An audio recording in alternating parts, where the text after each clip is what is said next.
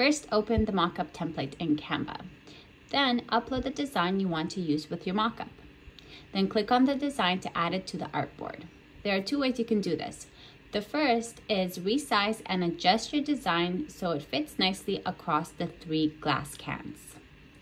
Once you have it where you like it, right-click on your design and select Send it backward. Make sure you do not click Send it to back. And that's it, you're done. If you want to be more particular about how your design is placed on each glass can,